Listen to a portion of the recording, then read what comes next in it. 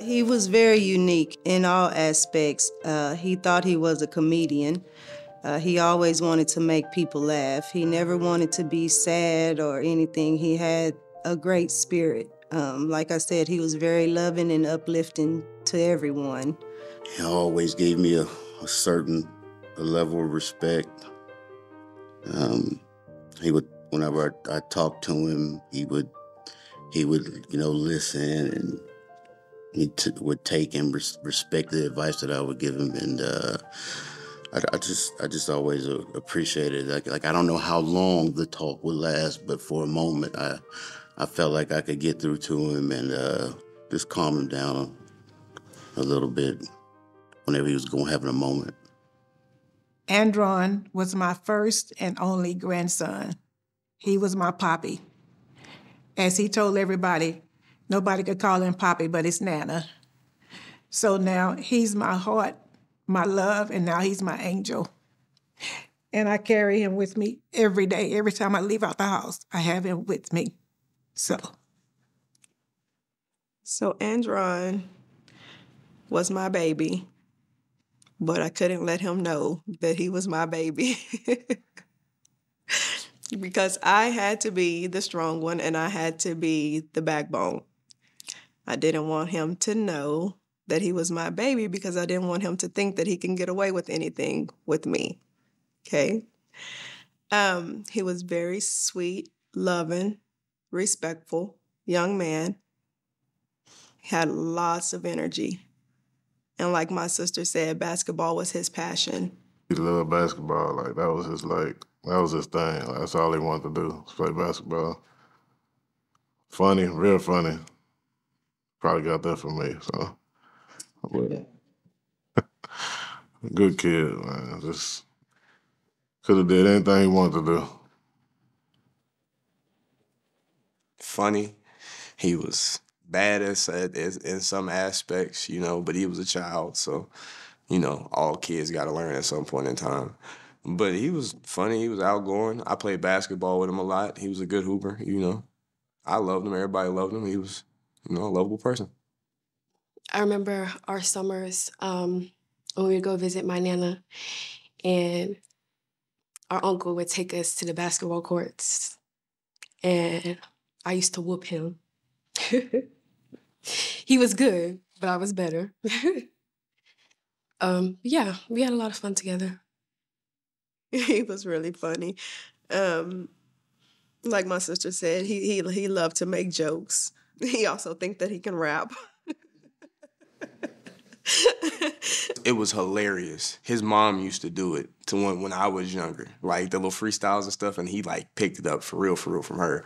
And, she was funny with it, so he was funny with it. He got it from somewhere.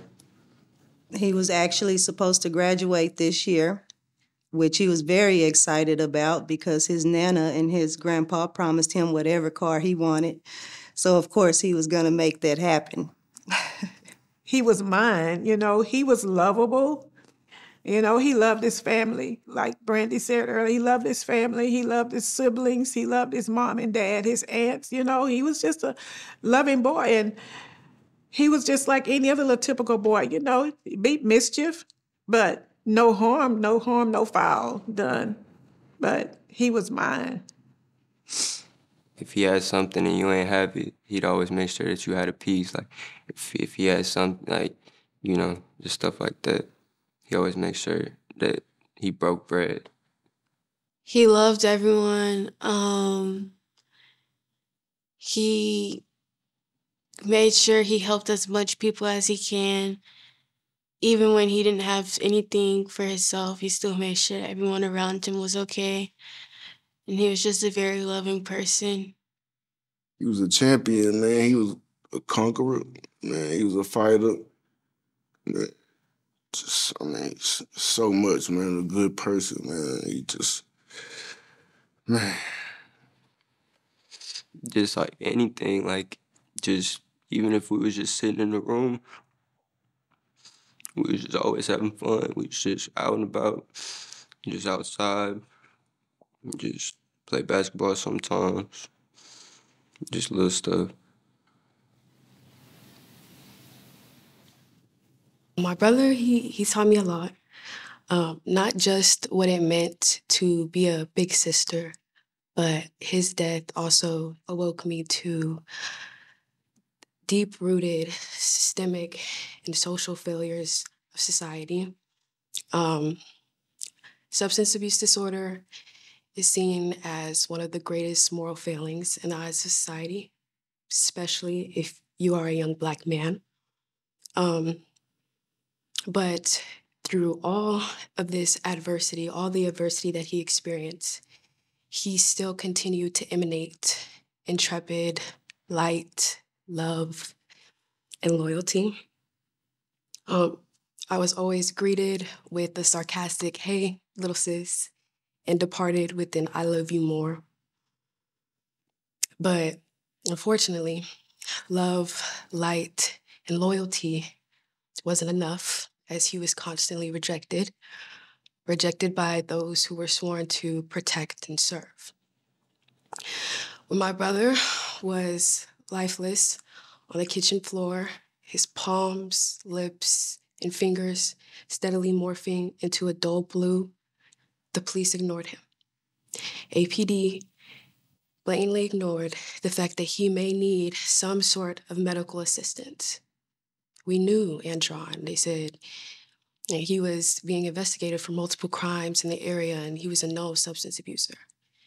As if this made his life any less valuable. As if this was justification for leaving my brother, somebody's son, a human being, lifeless and unconscious, to die alone. He was a child, he had a disease, he was sick, and he never received help. I will never stop fighting to eradicate and uproot the system that failed you habitually, the system that criminalized you, demonized you. I'm sorry. The system that criminalized you, demonized you, and ripped us apart physically, might I specify, not spiritually, as that bond is indestructible and everlasting. Even though I'm the big sister, the truth is Pop was always the one that protected me. I always felt safe with him. Even when we crashed our dad's car, when he was around, there was an overwhelming sense of fervent and eccentric love and passion. And I never really realized how much his energy influenced mine until it was ripped away. But that's all to say that my brother did not simply overdose, but was a victim of cruel people in an even crueler system. I would say around the age of about 13, 14, he started experimenting with marijuana, and then he started hanging around older guys that introduced him to the pills that he was taking. When Andron was 15, he did have a fentanyl poisoning where he was had to be resuscitated. He was in a coma for a couple days, and he had to learn to walk and talk and everything again because him and his friends decided to try a Percocet, in which he was already taking Xanax at that time. Once he was released from the hospital, I begged the whole community of Travis County to make it mandatory that he got in-house treatment. I was denied because in the state of Texas, at the age of 12, they have to consent and want treatment. Well, at the age that he was, he expressed to them that he didn't have a problem, so he never received the treatment that he needed. Poppy and I would always talk. He would call me or he would text me, and maybe some changes, but nothing just drastically. He's still the same Poppy. Always call Nana and talk to Nana, and before we hang up or before we stop texting, he would always say, "I love you, Nana," So he had his problems, but he still was protective and, over his family, and he still was lovable. He was different. Very, very different. He had a lot of hard comings in his life. I won't go into detail because I was asked not to. But it was a lot of stuff that a lot of people wouldn't have made it through. I knew he smoked weed and stuff like that, but like due to like some other stuff, wasn't really onto it because when really, I don't know how to explain it.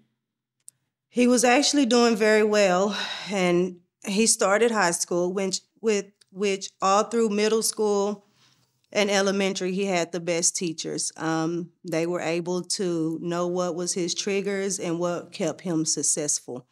Once he entered high school, they gave him an art. They told him what to do and what not to do to keep him successful, to keep his grades, because he has always been an A/B student, to keep his grades up and to keep him active in school daily.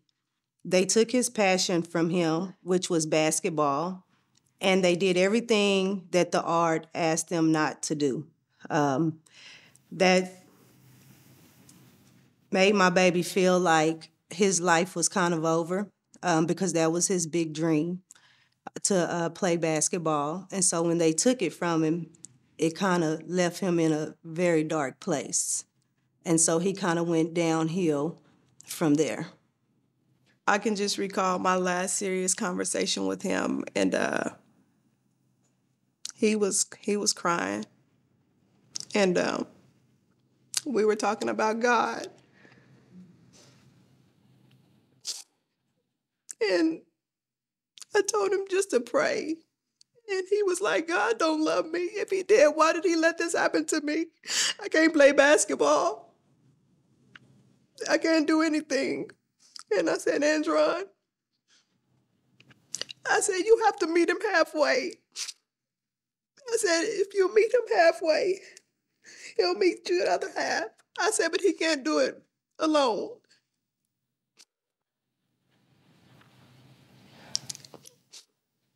And so he just felt like he never had a chance. On January 26, 2022, I received a phone call from the family house he was at, which was a little boy that I have asked him continuous times not to hang around. But of course, when Andron has a friend, his loyalty is there. I got a call from the little girl stating that he was not breathing. And I asked her, "Have you called the ambulance?" And she said no. And I said, "Well, why are you calling me?" I didn't find out till after that the little boy my son was hanging around. The little boy got into it with another little boy. That little boy came to that residence that night and shot up that house. The police was called, and when they came, my baby was in a room by himself on a deflated air mattress, laying on the floor. The police was there for a whole hour while my baby laid on that floor, and they tried to say that they thought he was of another color, another race, and that he belonged to the duplex next door. The whole hour that he was there, in the police report, it states that with my baby passed away within the hour of the paramedics arriving. That means my baby laid alone on that floor while that family was there and the police was there, and nobody rendered aid to my child. They were there an entire hour. Soon as they left 10 minutes later, the family called me, and I was the one that told them to call the ambulance. My son has a friend over, and he's not waking up. So his mom asked me to call the ambulance. Okay, I have the ambulance already on the way. Are you with him now? Yeah. Okay. Denise, listen carefully, and I'll tell you how to do chest compressions. Make sure he is flat on his back on the floor. Yeah, he's flat on his back. On the breastbone, right between the nipples. Put your other hand on top of that hand. Pump the chest hard and fast, at least twice per second and 2 inches deep. Let the chest come all the way up between pumps. We're going to do this until help can take over. Count out loud so I can count with you. Okay. Mhm. 1, 2, 3. Okay, you need to count way faster than that. 1, 2, 3, 4. 1, 2, 3, 4. 1, 2, 3, 4. 1, 2, 3, 4. Please keep counting out loud, Denise, to make sure we're doing it correctly.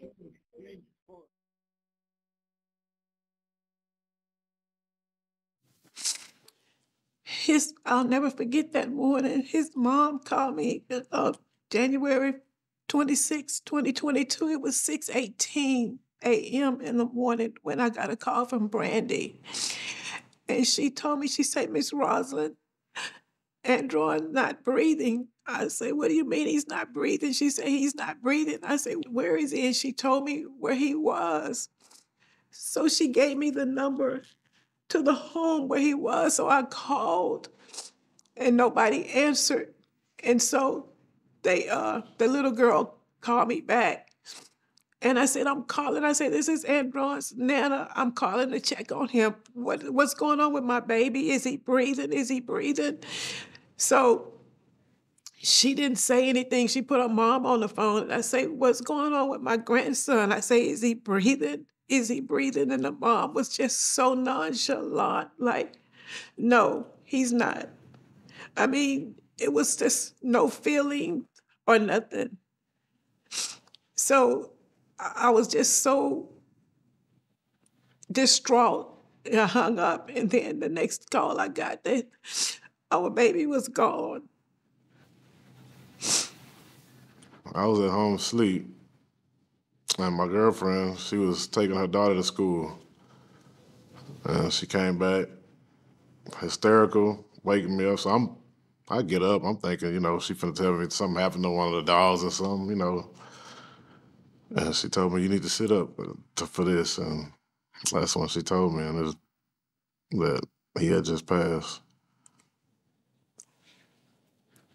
Worst feeling ever. I was in Houston for school, and my sister called me like very frantic. At first, she didn't know what was going on. It was just like, our brother's hurt, right?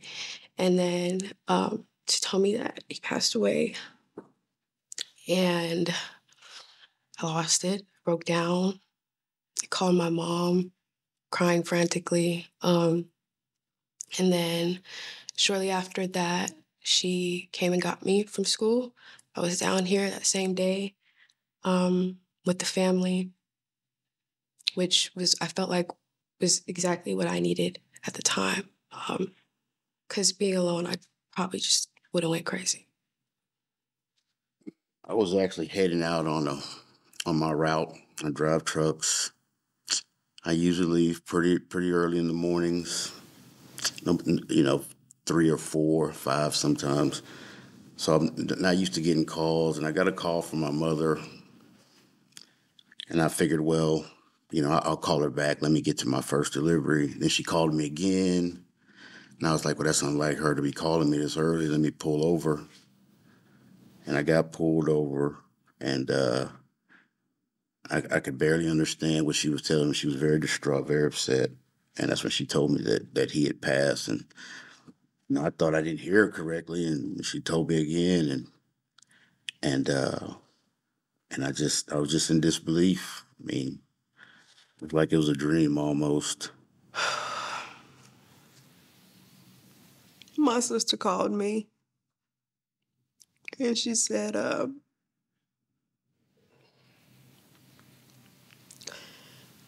need you to go down to my house and get Aaliyah because she's losing it. They just called me and told me that Andron's not breathing. And all I could think is if I could just get there, I could save him. But I couldn't even find my clothes. I couldn't even get dressed. I was just walking in circles back and forth trying to find my clothes. to put my clothes on.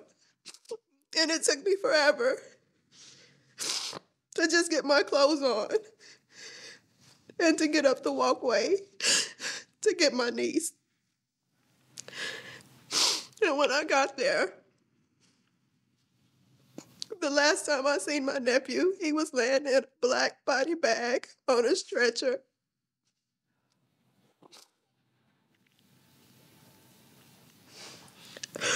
And no one there seemed to care. My heart broke. Like, that was my best friend. Like, I never really had a best friend in my life. Like, I've always been moving around and stuff. And, like, that was just my best friend. Like, that was the only person I'd ever, like, really hang out with and do stuff with. So it hurt me. Really hurt me.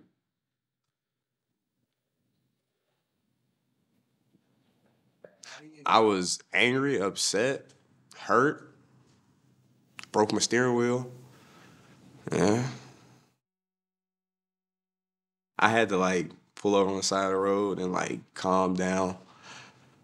It was just really, really hard.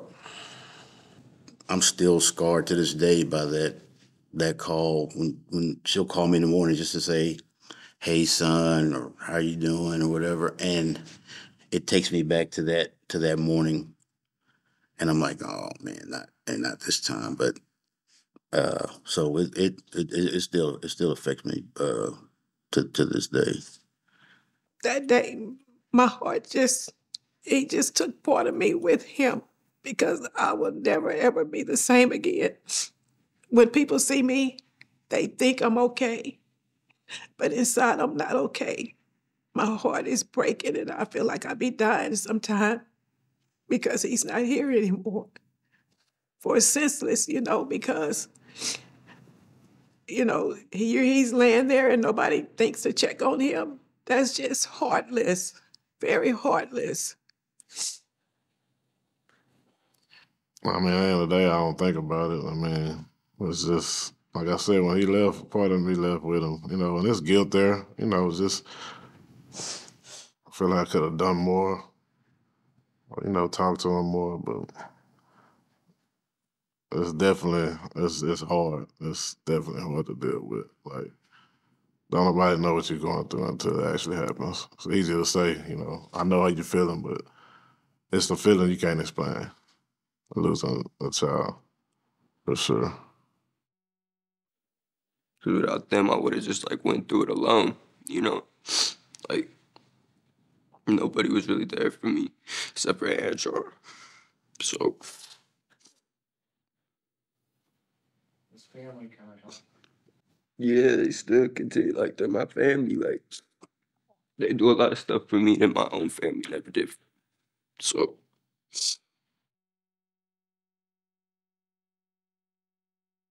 Yeah, it's tough. I mean, every day.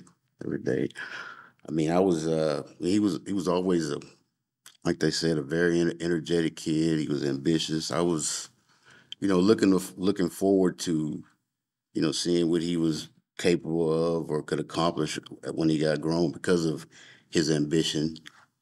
He was a very loyal kid. I mean, loyal to a fault. I just think he, unfortunately, gave that loyalty to a group that didn't deserve it. And, we could go back and say what we should have or shouldn't did, but I mean, the fact still remains. I feel like, for starters, I'm more of an empathetic person.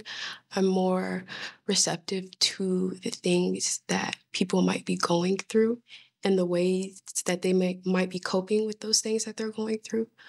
And I think it just really opened my eyes to social ills, right? Like, none of this was his fault.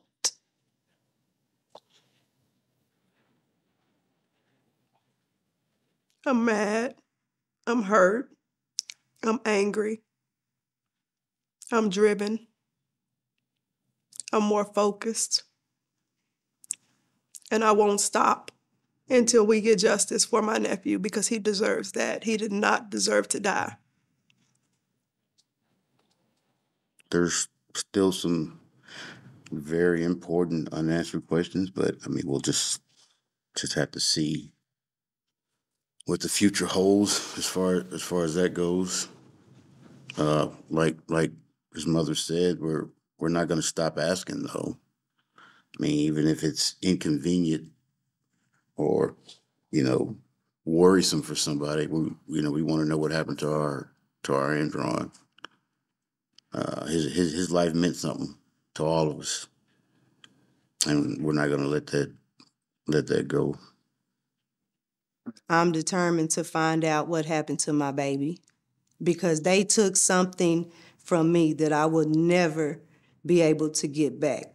My baby meant absolutely nothing to that family, and he meant absolutely nothing to the police, but he was everything to his family. I wish people would see these children as children and stop looking at these children as addicts and junkies, because somewhere down the line in their life, they have had some kind of traumatic experience that has led them to do the things that they are doing. Everyone that does drugs does not do them just because they want to do them. They have some form of a traumatic experience that has happened in their life. And so people really need to open their eyes and see these babies for what has happened to them or what they are going through, and try to help them instead of trying to label them. There is a big stigma, not only a stigma around substance abuse disorder, but a stigma around Black youth in general, right? Like the media, politicians have pushed this narrative of young Black men being criminals, criminalized them, labeled them criminals on the media day in and day out, right? It's all we see on TV. So there's a big stigma, and that stigma definitely played a huge role in my brother's death. Lose the stigma. You can't judge a person if you don't know what they went through. There's one thing that sticks in my mind. An angel mom lost her 17-year-old son, and she said, "They only knew your troubles, but they didn't know your struggles." And that has stuck with me, and that is so true of my son. You don't know what he was going through that caused his behavior and that drove him to want to take drugs to mask the pain and the depression or whatever it was that he was feeling in that moment. You don't know him like that, so you can't judge him. My son was a very loving, caring person. He would give the shirt off his back to anyone. I tried to find a silver lining in the situation because, I mean, unfortunately we lost him, but with his mom and the rest of our families, fighting for the advocacy of the whole, to get the word about the dangers of fentanyl, and to see him on billboards and part of movements to kind of get that word out, it makes me feel like he's helping to fix the issue. Because that's the kind of kid he was. Like they said, he would always want to be the life of the party. And it's just good to see that he's helping to maybe prevent some other families from having experience what his went through. My family has been a great support, and then of course the angel moms that I have connected with in the community. I like to advocate and speak out. Like they say, we can't save our children, but hopefully we can save someone else's. That gives me comfort. I have my days. I have good days and I have bad days. Most of my bad days come from thinking about my baby dying alone when he could have been saved, when he could have been given a chance to live. And to see my daughter grow up without her best friend because they were really close. And he was my everything. He was me and my daughter's life. He was our protector. And we don't have that anymore.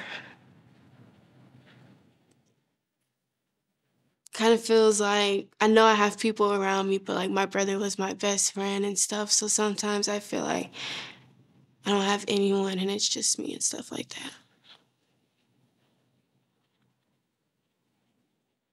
Watch who you hang around. Definitely don't trust nobody. People should really stop taking pills altogether, whether you get them prescribed from the doctor or you get them off the streets. Man, watch your friends. Watch who you call your friends. I mean, please leave the drugs alone. Like, man, you can try one drug and think you're just gonna stick with that. Eventually, it might not lead to something else, but man, you don't even want to risk it. Don't trust anyone. It's first thing. Don't let your guard down. And just one pill can kill, obviously. Things like that. And sometimes you're not always taking what you expect to be taking and things like that. But I mean, you know, he's still here. You can't ever, you can kill my flesh, but you can't get rid of my spirit. He's still here.